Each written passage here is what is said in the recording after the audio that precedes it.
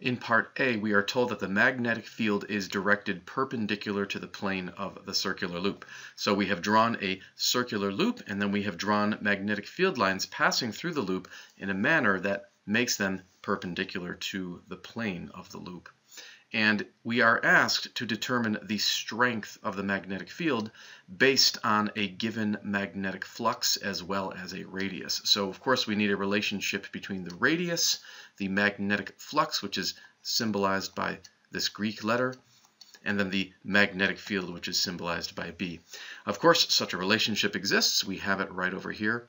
We have the magnetic flux is equal to the magnetic field multiplied by the area of the loop and then multiplied by an angle. Let's talk about that angle for just a moment. It's important to understand that the angle will be between the magnetic field, which we have drawn pointing to the right in this picture, and a direction perpendicular to the plane of the loop.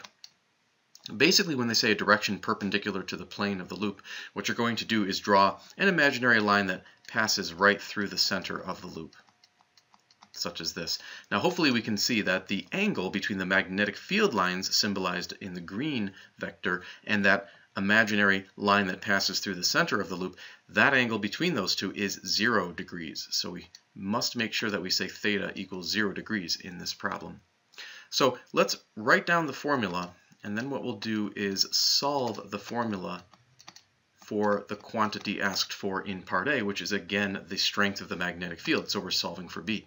What we would do then is divide both sides of the equation by A cosine theta.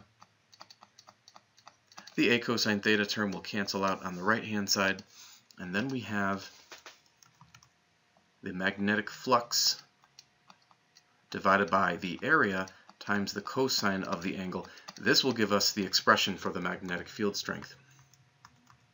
Now, this is a circular loop, of course, so it is important next to understand that for area, we would use the area of a circle.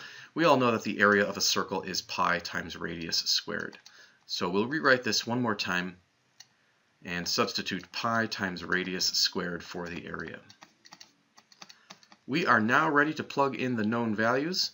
We have the, again, magnetic flux value right here, the radius, and then we determined the angle as well. So let's plug these values into our equation. So here are the known values plugged in. One thing to note is that for the radius, it was given in centimeters. The radius was 12 centimeters. We need to convert that into the standard unit of meters, so we multiplied that by 10 to the minus 2. Also, don't forget to square your radius. So with those things in mind, we punch this into our calculators. And when we do so, we get a magnetic field strength of approximately 0.177. And the unit here will be in Tesla because the meters squared in the numerator and the meters squared in the denominator will cancel out. So this value gives us the correct answer to part A of the question.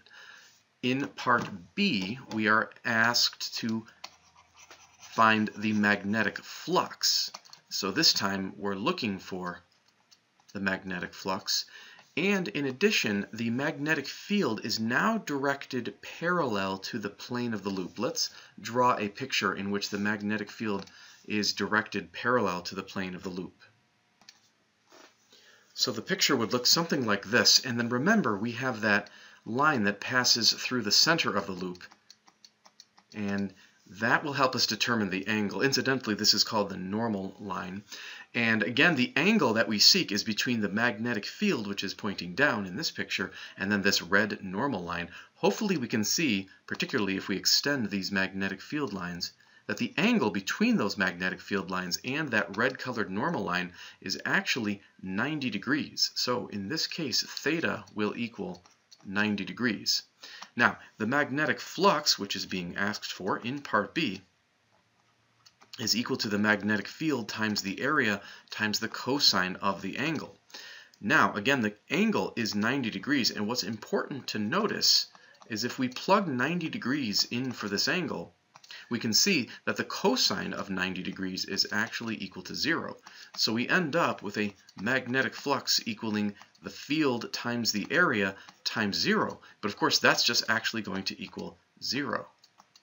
So the correct answer is indeed 0. We don't even need to plug in the magnetic field nor the area. And then the unit here will be Tesla meters squared. So this would be the correct answer for part B.